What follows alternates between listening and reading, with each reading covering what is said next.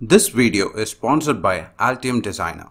I have recently got a chance to use Altium's design software and I must say I loved it. I made the transition from my current PCB designing software to Altium Designer very quickly, thanks to their vast library of learning materials and resources.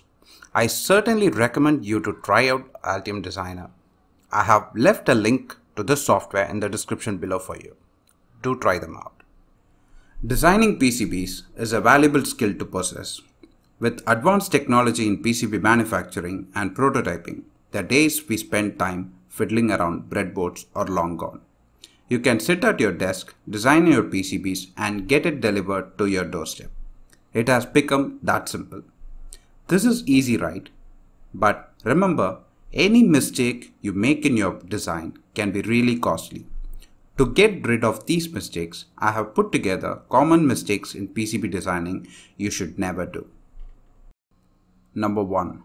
Being impatient in component placements. I have heard many PCB designers saying that time spent on careful placement of components is never wasted. This is very true as the placement highly influences the outcome of your design. The trick is to avoid overlapping of these rubber bands. Adjust the placement until there is less overlap of these rubber bands. Spend enough time with your component placing and your routing will be a lot easier.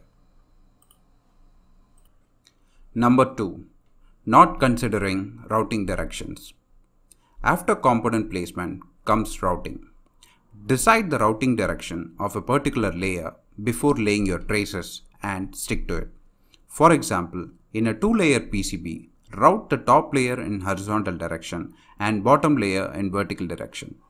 Inconsistent directions can really mess up your design and can make corrections in your design costly and time consuming. Number 3. Narrow high current traces.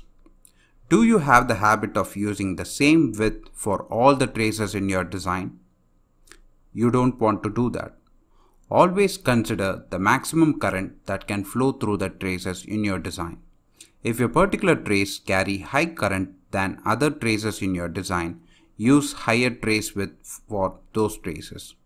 This high width traces will ensure proper heat dissipation comparing to traces with low width and prevent failure.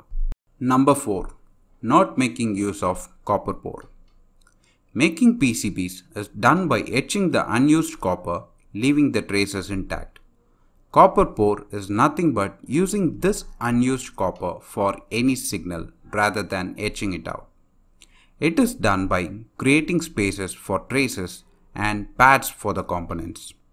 Commonly, it is used for ground signal or power signal. This large surface area of copper pore provides low impedance path for current and it also makes connection lot easier. Number 5. Improper attention to spacing. Most designers leave this aspect to software. Yes, software do a pretty good job in establishing spacing between traces and components. Also, it raises flag when proper spacing is not in place. But proper spacing takes more effort than this. As a designer, we should be aware of the spacing requirements for our circuit. Even the assembly of components need to be considered right from designing to ensure proper spacing is in place. These are the 5 common PCB designing mistakes you should avoid.